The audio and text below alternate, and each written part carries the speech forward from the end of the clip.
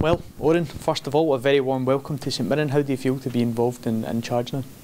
It feels great to finally, I suppose, get out there and meet the players and I think get the first bit of normality for a week and get up and running.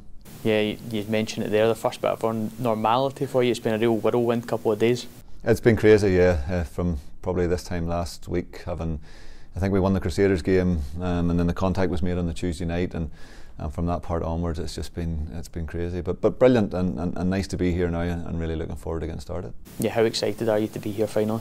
Yeah, brilliant, and you know, it was obviously well documented that my name was in the hat in May, and I knew I had acquitted myself well. I enjoyed the process, really enjoyed the company and the people that I was working with at that time, and got a real good feel for the place. It didn't happen at that point in time, and I parked it and moved on, but I suppose that football's a funny old game, as they say, and here we are 3 months later. I know something back, well, you've just mentioned it there, you said you got a real good feeling from the board. Of course there would have been family considerations and other personal considerations before taking the job, but was it kind of an easy decision to come? I think in football terms it was tough, because I think we got Korean to a point where there was a huge amount of hard work to put them into the place that they're in, both on and off the pitch. And I think it was well documented around Northern Ireland that this was a year possibly that we could actually go and possibly make a real charge at winning it. So I think to have gotten to that position, you're leaving at a point where there's something special could still happen, but in the same stretch I think I'm well aware that in football terms that big opportunities like this don't come knocking too often. So and having already had a taste for it in May, I think in my gut in particular I just had that feeling that it was the right one to go for. In terms of getting it this time around, I know Tony and Gordon both flew over to Ireland to meet you. What was your feeling like after meeting them again?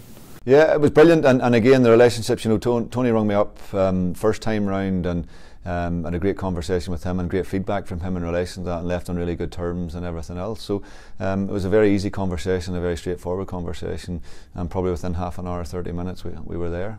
How excited are you to make the step up now from part-time football, and obviously you had the job as a teacher, to now coming into the full-time environment?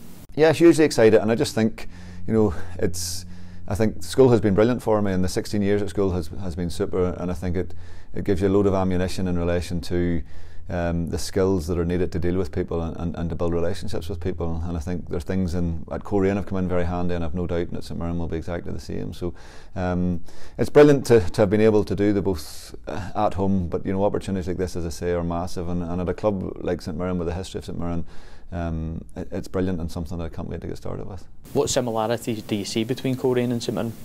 It's crazy, but I see a huge amount, and you know, Korean is very much a community club, and it's in the north coast of Northern Ireland, so it's sort of away from the cities and away from probably where most of the clubs are from. But with that, the club has a real identity. It's a very local club. A lot of the players are from around. You could throw a net around the surrounding areas where most of the players come from. So, and with that, there's a real identity and a real connection with the fans. And I think, you know, particularly the season that was had here last year, and winning the league to get promoted. I think it's about trying to tap into that and make sure that we can kick on and use that as a catalyst. Is that something you see as real important, that having that connection with the fans, especially at a club like this? Absolutely, I think it's hugely important, and I think without that you're nothing. And you know, as I say, at Korean we had that. We had a great follow, and they got behind the lads. They had a huge impact on how the players got on, and particularly the latter part of the season. And I think it's the same at any club. And I think the feel-good factor that was here last year, with it being so fresh in people's minds, hopefully it won't be too hard to get people, I think, back on side again and cheering the players on. I don't know if you'll have had the chance to have a look at your Twitter over the last couple of days, but I'd imagine there'd be a lot of well-wishers, especially from St Mirren fans. Yeah, I honestly haven't. I haven't been near it in probably about a week or something, I would say.